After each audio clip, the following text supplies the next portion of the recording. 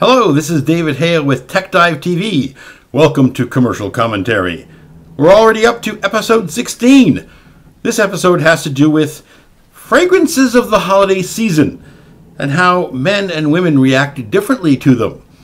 Now, we're going to do two commercials, both having to do with Christmas fragrances. In these commercials, both the fragrances are picked by women, but it shows you the differences between men and women and how they react to certain fragrances. Let's take a look.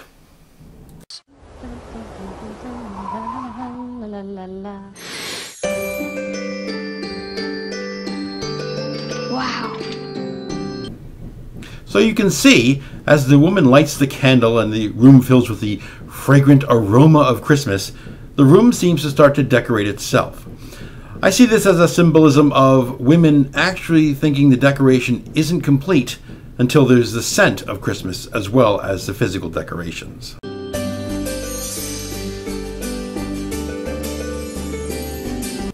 In that last clip, you notice that another room decorated itself when she lit another aroma candle, and she also changed clothing. She was dressed now in a little black dress. This makes me think that perhaps she thinks better of herself when her house smells wonderful. When fragrance is your centerpiece, the holidays come alive. See, even the narration supports that. When the aroma is right, the holidays come alive. And you'll notice even the husband appreciates it. The children are happy. Everything is wonderful. My goodness, that aroma even attracted Santa Claus down the chimney. I wonder if it was able to be smelled from miles away, maybe even 1,000 miles away. Well, no, that'd be ridiculous. You couldn't smell a candle 1,000 miles away, but nevertheless, whoa, it attracted Santa. Whoa! The limited edition holiday collection by Glade. SC Johnson, a family company. So, that was a female point of view of holiday aromas and fragrances. Now, we're going to go to the alternate male point of view of aromas at Christmas. Let's take a look. So the product is called Sensicles. Interesting. Hang them on the tree, kind of like tinsel, and have a fragrance to your tree.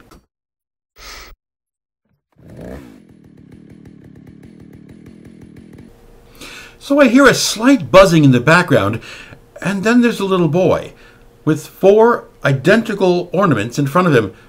Perhaps he was told those were his favorites, or those are the only ones he's allowed to hang on the tree, but he looks a little bit bored.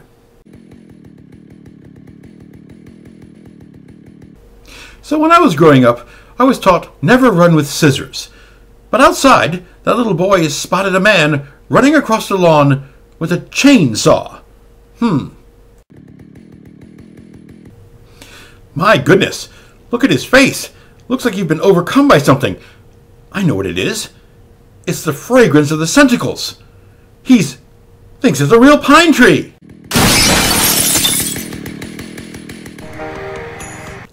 Ah, yes, I know that look. When I was young, our family used to go out and tag a Christmas tree at a Christmas tree farm.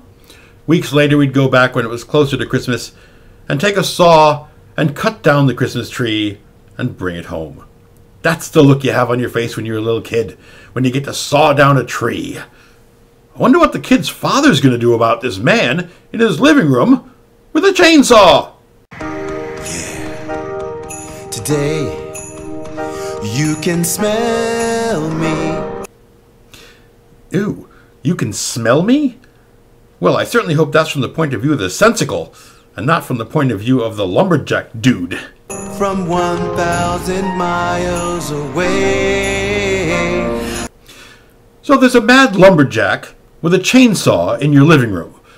You have a small child and a wife, and the husband just stands there, dumbfounded. I know I can, I know I must be near you. I can smell you too. All right, the lyrics have taken a turn for the worse. They've now said, I can smell you too. So if the first one was from the perspective of the Sensicles, I'm assuming that the same voice, it's from the same perspective. So not only can the lumberjack smell the Sensicles and be fooled that it's a pine tree. But the sensicles can now smell the lumberjack? This is getting very bizarre. I can smell you. So the father has gotten up enough gumption to move from in front of the far couch and move to a closer couch. He's closer to the lumberjack, but still only is just standing like this. I don't quite understand. I said I can smell you from 1,000 miles away. So the lumberjack seems that he's done sawing down the tree. Let's see if he was successful. Awesome. Yes, that was usually my reaction too when I was a little kid sawing down a tree. Awesome. Smells exactly like a real tree. Which explains the confusion of the lumberjack, I'm sure. Oh, and thanks for your help, Dad! The only ornament with the real smelling smell of a real tree.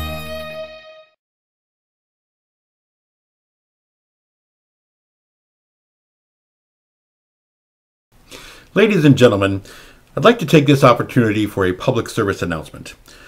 There is a disappointing advertising campaign from Honda during the holiday season, which basically points out the unpopularity of one musical artist, namely Michael Bolton.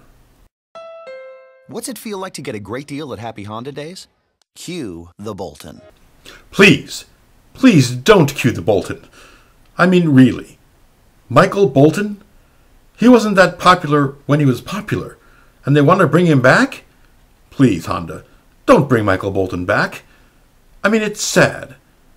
Come see Michael Bolton appearing at your nearest Honda dealer? Spread some cheer, the holidays are here. If you remember back, Michael Bolton's biggest feature was his long wavy hair. He doesn't even have that any longer. And they don't even allow him to sing real songs on these commercials. They make them up, so he's singing Honda ads. Poor Michael. Michael, don't do it. Honda, stop this madness. Oh, I love this time of year. Does he? Does he really love this time of year? How could he? His career is down to appearing at Honda dealerships. He used to fill concert halls. Now, the occasional person shopping for a car can hear Michael Bolton singing made-up tunes. Catch the spirit. With standard features like Bluetooth and a rear-view camera, It's as if that young lady was shocked by the person playing the piano and was saying, "Who is that?" it's the perfect season to get a great deal on the 2014 Accord, a 2013 IIHS Top Safety Pick Plus. Right now, at your Honda dealer.